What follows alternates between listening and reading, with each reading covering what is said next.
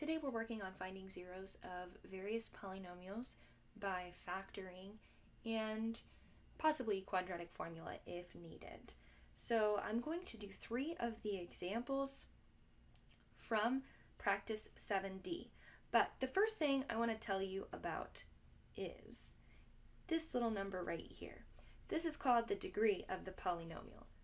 It tells me what type of polynomial. If this is a little 2, then I have a quadratic. If it's a little 3, then I have a cubic. But you say this one has a little 3, but it's not the biggest one. The degree is the biggest exponent. The degree also tells us how many roots the function has. Roots,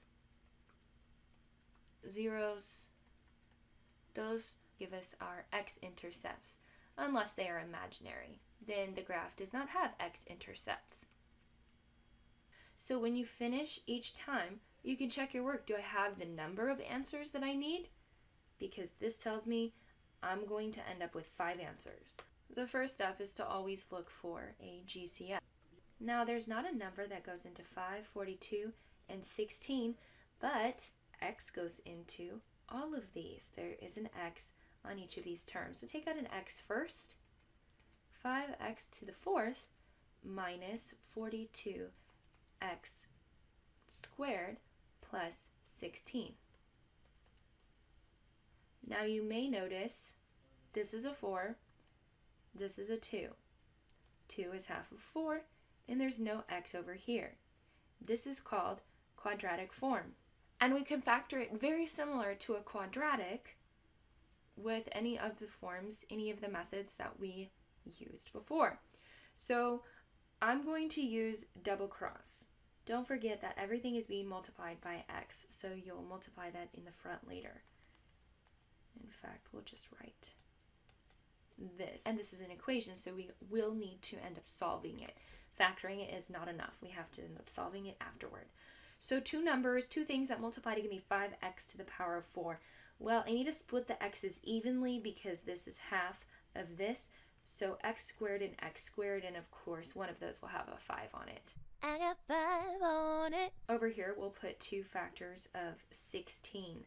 I would say like 2 and 8. And they are either both positive to get a positive 16, or they're both negative. So I look over at this sign and it says negative. That means both of these numbers will be negative. Now we're going to check to make sure that 5x squared minus 2 and x squared minus 8 are really what go into these parentheses. 5x squared, so we're going to multiply across this diagonal line. 5x squared times negative 8 is negative 40x squared. Now whatever the sum of these two numbers ends up as, it has to be negative 42x squared, or we didn't do it right. X squared times 2, negative 2x squared. Yay! So the top row will be my first parentheses, and the bottom row will be my second parenthesis. So 5x squared minus 2 and x squared minus 8. I'm not done. First, can I factor these any further? Are these difference of perfect squares? No, 8's not a perfect square, and this has a 5 in front. And 2's not a perfect square. Okay, so now we will use the zero product property to solve. If something times something times something equals 0, then each of those things can be 0. X equals 0. 5x squared minus 2 equals 0. And x squared minus 8 equals 0. So x equals 0, that's one answer. So then we'll add 2 on both sides here. 5x squared equals 2. Before we square root, we need to get the x by itself, so divide by 5. 5 over 5 is 1. X squared is equal to 2 over 5. Square root both sides. X is plus or minus. I'm going to split this root to be square root 2 over square root 5 because I want to rationalize the denominator. Multiply by square root 5 over square root 5. and you get x is equal to plus or minus root 2 times root 5 is root 10. Root 5 times root 5 is 5. And this is how many answers? Positive root 10 over 5 and negative root 10 over 5. That's 2 answers. So right now we have 1 answer, 2 answers, and let's see if this one gives us 2. Add 8 on both sides, then we'll square root. X is equal to plus or minus, we can actually simplify this radical because this perfect square of 4 goes into it 2 times, so x must be equal to plus or minus, what is the square root of 4? That's 2 times root 2. This is also 2 answers. It's positive 2 root 2 and it's negative 2 root 2.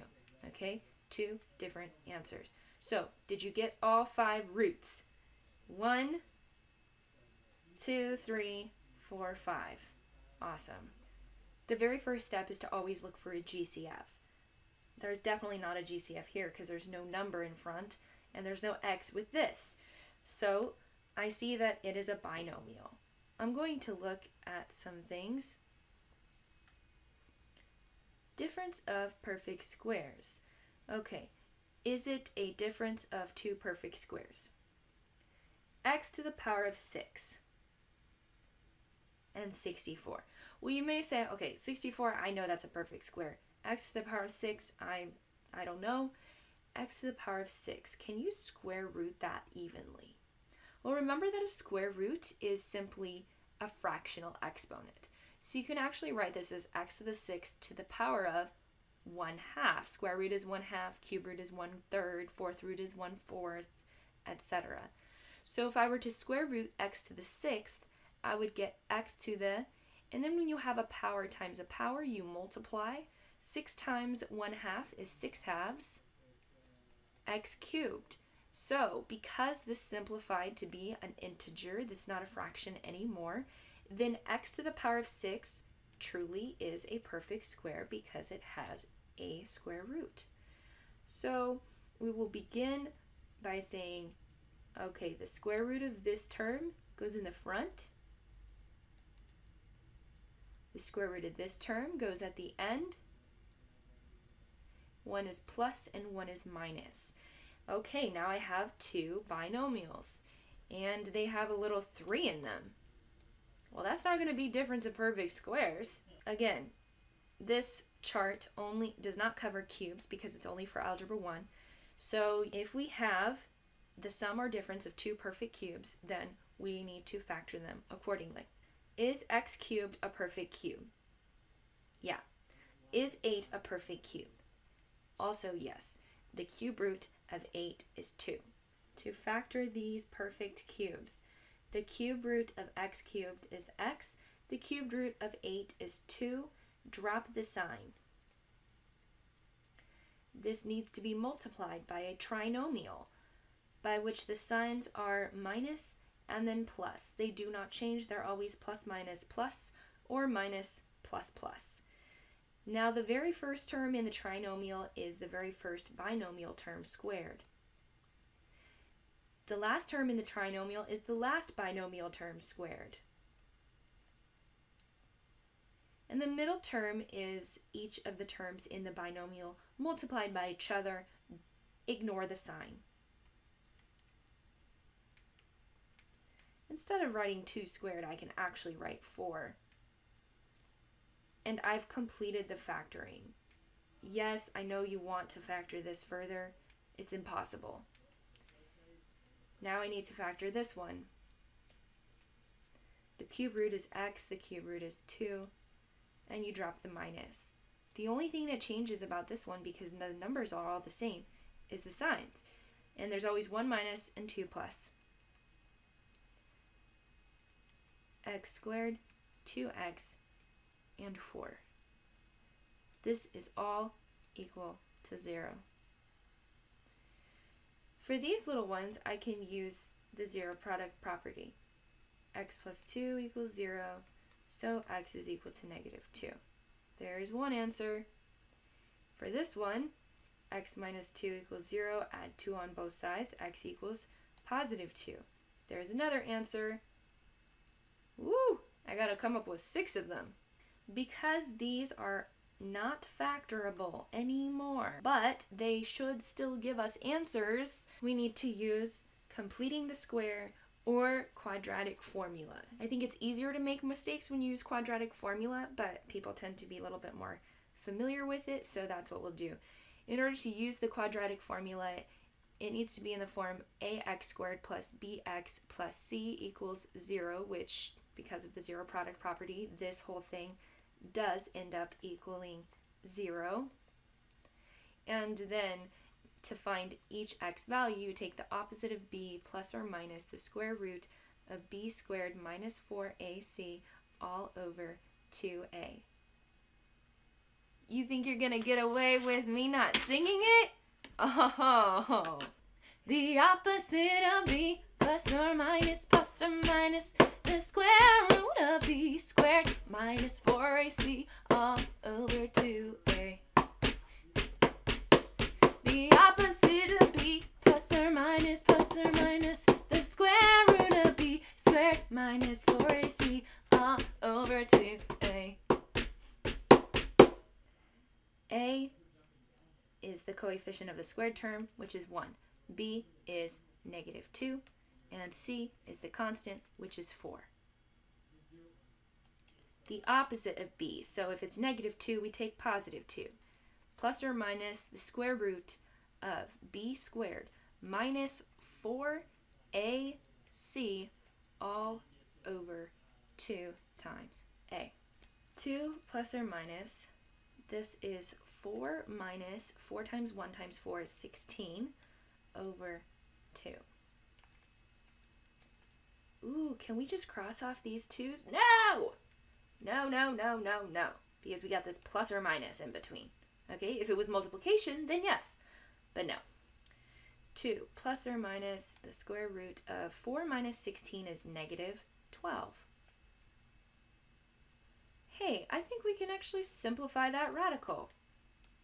First of all, there's a negative underneath, which there should not be. So we rewrite the square root of a negative as just square root -1. So this is just -1 times 12.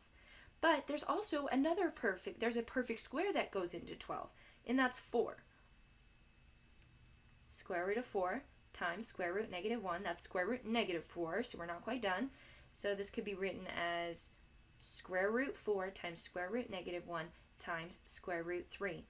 The reason why we did 4 and 3 is because 4 is a perfect square. If you do 6 and 2, you didn't help yourself at all because you can't square root 6 or 2. So this had to be a perfect square. And a negative should never be left under the root. Anytime you have a negative under a square root, it turns into an I in front of the square root, being multiplied by the square root. X equals 2 plus or minus, the square root of 4 is 2. The square root of -1 is I, the imaginary number. The square root of 3, and that's all over 2. Hey, I actually have a 2 in all 3 terms. Now you can cross off those 2's. And I'm going to actually factor it out. So 2 times, divide this term by 2 is just 1, plus or minus, divide this term by 2, and you get I root 3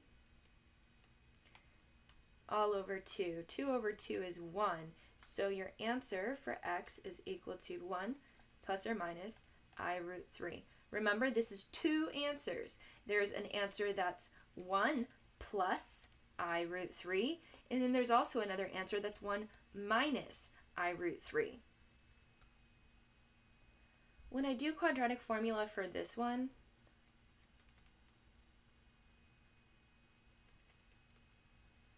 I notice that the opposite of b is -2 plus or minus the square root of 2 squared minus 4 times 1 times 4 over 2 times 1. -2 squared is the same as 2 squared. So literally the only thing that's different between the two of these is you have a +2 in the front, and here you have a -2 in the front. So what we would end up getting is simply this expression except the negative version. -1 plus or minus I root 3. And you can check that by going through the process. This is 2 answers. This is 2 answers. This is 1, this is 1. And that's a total of 6. Yay! 33 should also have a total of 6 answers. The first thing I notice, well, I always want to look for a GCF, but there's no number attached to this x, and there's no x attached to this number at the end. So automatically, not going to have a GCF. Then I notice that it's 4 terms.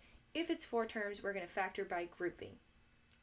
Group the first 2 terms, group the second 2 terms, and factor them individually. So what's in common between these 2 terms? Well, x to the 4th. That would be multiplied by x squared plus 4. Why would it be multiplied by x squared? Because x to the 4th times x squared, when you have the same base that you're multiplying, you add the exponents. 4 plus 2 is 6. Now, keep this negative factored out. 9 goes into both of these terms. X squared plus 4. Don't forget that once you've factored out a negative, that'll change this sign.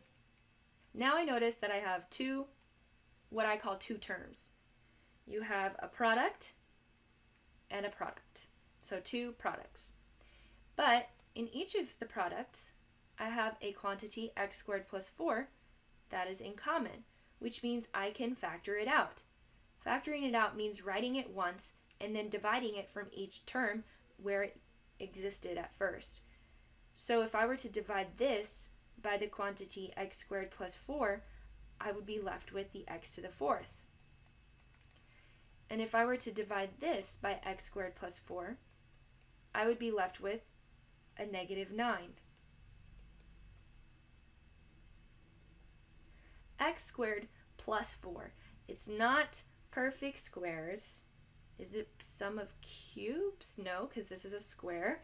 So this one we can go straight to zero product property because it's done being factored. Subtract 4 on both sides, x squared equals -4. Square root both sides. X equals plus or minus square root -4. I can rewrite this as plus or minus root -1 times root 4. I know the square root of 4. It's 2. I know the square root of -1. It's I, the imaginary number.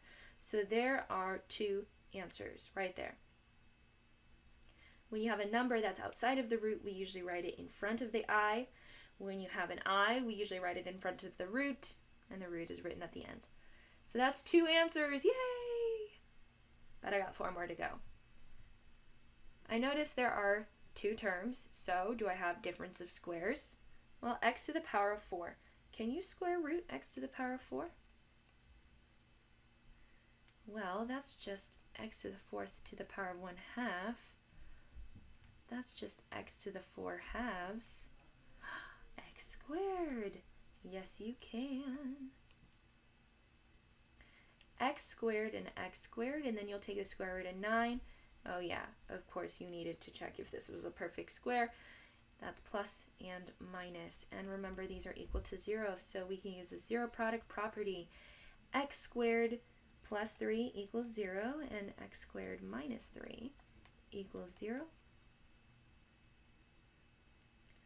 Subtract 3, so x squared is equal to -3. I'm running out of room here. Square root both sides. X equals the square root of -3. So plus or minus the square root of -3. That can just be written, okay, 3 you cannot square root, but the negative should be an I in the front. So turn that into an I, and then now it's square root +3, no longer negative under the root. And there's an x squared minus 3 up here. I'm going to add 3 on both sides and end up getting x squared equals 3. It got too messy. square root both sides, and you get x equals plus or minus the square root of 3. So this is 2 answers here, 2 answers here, and 2 answers here. Yay! So that's all 6 answers.